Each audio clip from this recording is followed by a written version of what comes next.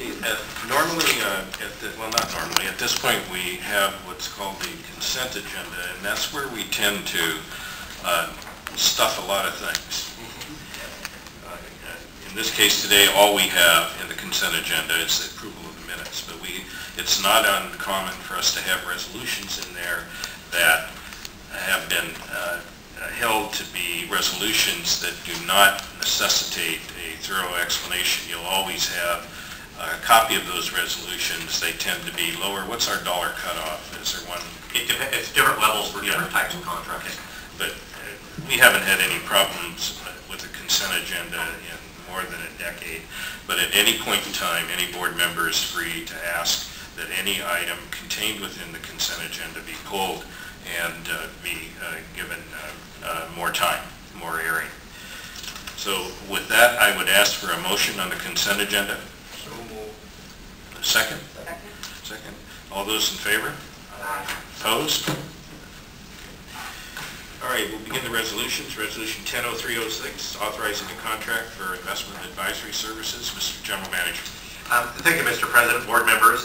As Beth outlined just a little bit ago, the pension funds we hold are obviously key to many of our financial elements. There are two separate trust funds there, one for the union employees covered by the union contract, and a second for the management, the pension funds for the management. Now, there are differences between the two. If you think about it, the management, or pardon me, the union fund is an ongoing defined benefit plan, and that there is underlying assets are very important to be able to ensure the payment of the obligations for those pensions.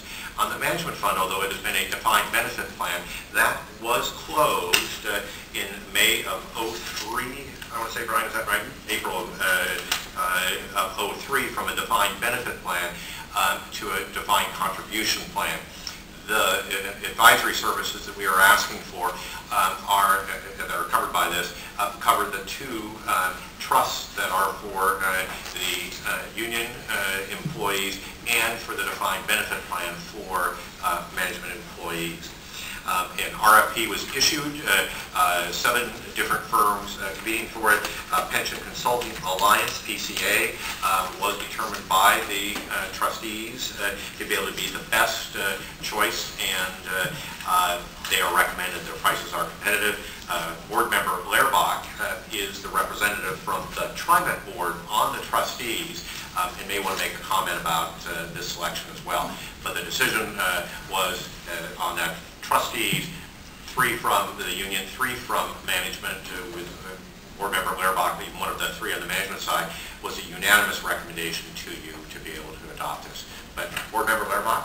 No, I concur with you said it all, President. We did go through lengthy interviews with about 7 different firms that were all qualified, but we all came down to a unanimous consent on the one firm, and I thank Beth for putting that all together. The process went as well as it could.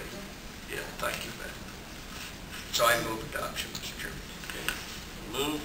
Second? Second. Discussion? All those in favor? Aye. Opposed?